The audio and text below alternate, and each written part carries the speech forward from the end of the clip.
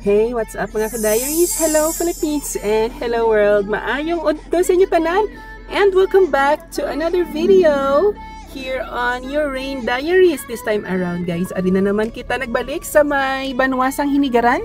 Kagyari kita diri no, just before reaching the town proper sa ako pa inisang barangay Pilar. Diri malapit sa may Mormon Church. Ara guys, sa Latter-day Saints Church. So I decided nga mag-video liwat no. Pabalik ako sa Bacolod coming from the city of Kabangkalan. So amo ni ang sitwasyon subong diri sa Hinigaran ay gloomy. Ano subong? Thursday. A gloomy Thursday afternoon here in Southern Negros Occidental. Amo man dito sa Kabangkalan kagina pag-alin ko amo man ining tiempo guys. So I think the whole province or the whole Visayas is experiencing this kind of weather as of now. Diri kita malapit sa may Hinigaran National High School. Wow! Nag-blur na nga ito niya ko. Andali lang. Maano ako? Paigata guys, paigata. Kaya nag-blurred ang aton nga. So guys, we're back sa aton nga video diri sa banwasang Hinigaran. So pagka mo sa akon as we joyride here in your hometown. Labay lang man ko diri no, but as I said, kagina nag-decide na lagi ko nga mag-video para guys ma-share ko man sa inyo. Approaching na ta sa town proper. And ari diri sa may unahan lamang ang junction going to the town of Isabela. So sa sunod, basi makalagaw man kita dira guys no, sa may banwasang Isabela Negros Occidental. Ara guys, so paliko sa tuo. I think mga 12 kilometers kundi ako magsala from here is the town or the municipality of Isabela. Ang pibag ko dira ang hospital, kita nyo itong taas ka building. I think it's 7-story no, 7 stories high. Bago nga hospital diri sa banwasang Hinigaran. So ari na kita sa may plaza dapit, and this is your parish church here in Hinigaran. Ano ang ngalan sili? Madiline? Santa Maria raw. Santa Maria Magdalena Parish. O, daan-daan na guys, so. Amo man sa La Carlota, no? And also in Valladolid. Look at the structure. Na super old na. I wonder kung pila na ni katuig, no? I wonder kung ano ini nga year na tukod siya. So, unfortunately, medyo maulan pag abot na diri, no? We could have, dapat tani makuan pata dira o matawag sini ma-walktour sa inyo nga plaza, pero hindi na lang kay maulan. But I think pwede ta to makakadto sa may malabay lang tano sa inyo nga munisipyo dapit. Wait lang, ma-U-turn ta di guys okay. U-turn. Because gusto ko kamo dalon dito malapit sa munisipyo para makita man ninyo guys. Madiline Academy of Hinigaran.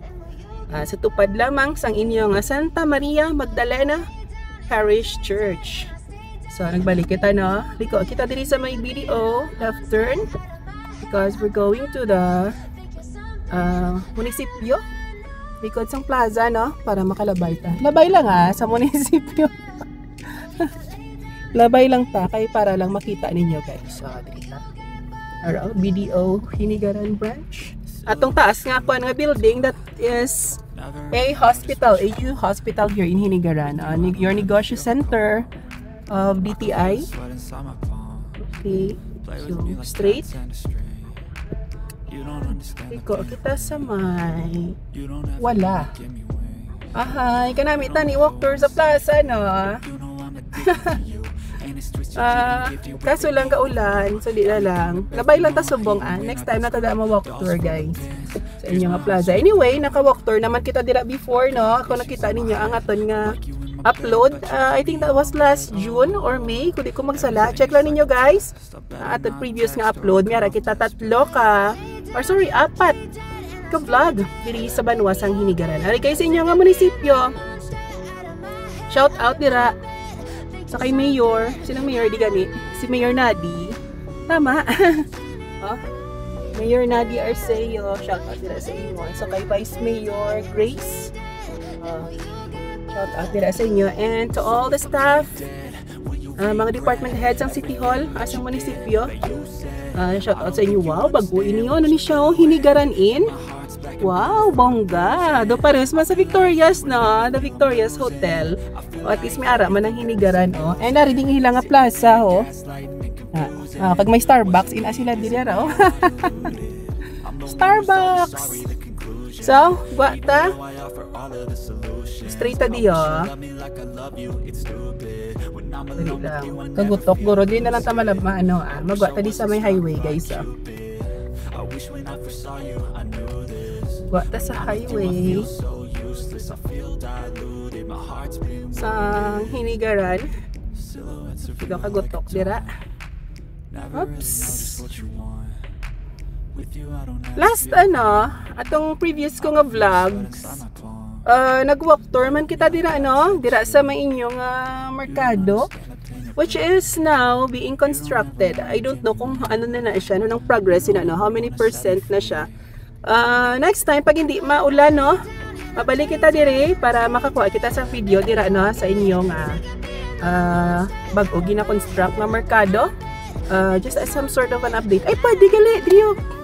I think pwede ta Dio. Liko. Yeah, pwede ta Dio. Pakita ko na lang sa inyo. Labyanta na lang, guys. Ariyo, labyanta na lang. Para makita ninyo. Street. But ano na siya nga street? Pero di lang tama na. Sasalakyan, ha? Anyway, shout out sa tanan nga mga taga-Hinigaran nga nagalantaw subong sang aton nga video. Kung sa diin mo ka mga bahin sang Pilipinas or sang kalibutan, ging dalas sang kapalaran, shout out sa inyo tanan and happy viewing. Don't forget to react and to comment and to share our video. Ara guys, under construction sa gihapon. So wala pag siya mahuman because I heard nga double purpose ini siya public market and at the same time guys amo nang bati ko diya. Please confirm na lang sa mga taga-Hinigaran nga nagalantaw subong. Public market / gaysano kuno ini. Ara guys kada ko actually. Kalapad bala and it is I believe it is 3-story. 3-story or 2 stories high. Amo na siya guys no. Hindi rin siya sa may likod sang Ceres Terminal. Dito bala malabay ho. Pwede. I think pwede. Dito. Alright guys, nan. Ang inyong new market sang Hinigaran. Massive. Kadako. Hayda kay kuya sa mga pa rin hawak. Tatawhay kay kuya ba? Okay. Ay, ari na. May mga stall na galiho. Oh my gosh. May stalls na. Okay. So, ibutang ta na sa aton bucket list. Next na nga balik. Malagaw ta na sa sulod sa inyo guys nga merkado. Not for now ha. Di lang subong. Susunod ko nga balik. Malagaw ta na sa sulod sa inyo bago nga merkado. So, di pa man human ang babaw, no? I think 3 floors to siya. Ang second and ang third floor is not finished yet. Pero ang ground floor, may mga stalls na nga nakita ako, guys. So, I believe amo ato ang public market sang Hinigaran sa ground floor. And then, siguro, ang sa baba, amo siguro ang ginahambal nila nga guys. Correct me if I am wrong lang. Ako na assumption ko lang na guys ha. In other words, sa umhaom ko lang na it could be true. It could be otherwise.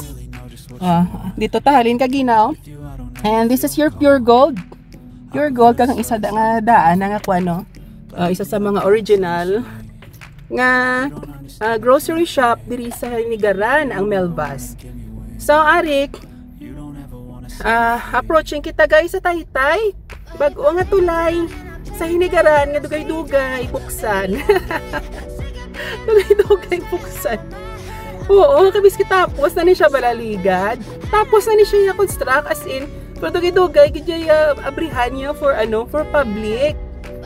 So I don't know why, but anyway, we are thankful nga at least abri naman gid siya no, dirita kay para may hinay lang tadi guys. No parking. Hinay lang tadi. Super nice tadi guys yung gabi sa nagsanag as in. And look at this. Ato ang mga talabahan no. Hindi tadi pwede ka pa ni. Mahinay-hinay lang ta, wala man may kasunod mayo sa aton. Pero hindi tadi pwede maka undo. Ambot ano ni siya nga suba. Comment below kung ano ni siya guys na suba. See, nakita nyo ninyo? This is your new bridge here in Hinigaran. And after the bridge, of course, makita ta na no, ang next nga prominent nga establishment is ang Lopwes, ara daw. Lopwes Hinigaran. Dugay-dugay naman yung Lopwes Hinigaran. Kalaan, kanami na digis kalapad na diyo. So this is your Lopwes Hinigaran. Isa man sa mga dumaan din no. And arimi bago, ano ni, Dumalaog. I think Pontevedra based ini siya. Dumalaog Hinigaran. And you are leaving Hinigaran. Di ba? Pagwa na tagay sa Hinigaran. And amo ni subong ang inyo nga national highway. Lapad kag tawhay kag smooth na no. Natapos naman gid ang ila nga kuan diri nga reblocking. And asphalt overlay sa diri nga portion sa national highway isang Hinigaran. So miski wala ulan diri no nga side. Miski wala ulan diri but still ang langit lang tawabla ninyo. We have an overcast skies diri sa Hinigaran. Magalugon subong guys ang panahon. By the way, ang oras atong subong is alas 12:32 sa udto. Kapanyaga nakamuda. Hindi man igali live ang aton nga video no. This is a recorded one, so probably ma-watch ninyo no next week pa ni guys, because for this week today is September 28. Today is a Thursday, September 28, 2023. And nakalatag na, naka-ready na ang akon nga mga contents nga uploaded na until middle of next week. So most probably mga late next week nyo na ni malantang aton nga video. At same time of course, 7:21 AM kita always naga-publish sang aton nga mga contents. So anyway, pagwa na ni guys sa Hinigaran. I'm not familiar kung ano ni siya nga barangay. Pakadto ni sa may kwan. Hindi pa ni Anahaw. Anahaw ni. Hindi ko sure ha. Hindi ko familiar. Ano ni sayaw? Wow, hospital man eh. It looks like a hospital to me. And here is another development diriyo. Para South Grove Residential Estates. Bongga, social. South Grove's Residential Estate. So kanami no. And ara lang sa unahan, that's the spanking new Triumph Hardware Depot. Ara guys super lucky. Pag wala ni siya open, ang kita na ninyong mga payag-payag nga ina ho. Dira gina-display ang mga palupok. Kung December, dira ka mabakal kung gusto mo magpalupok, no, ari ang inyong bag-o nga Triumph dako-dako bala as in.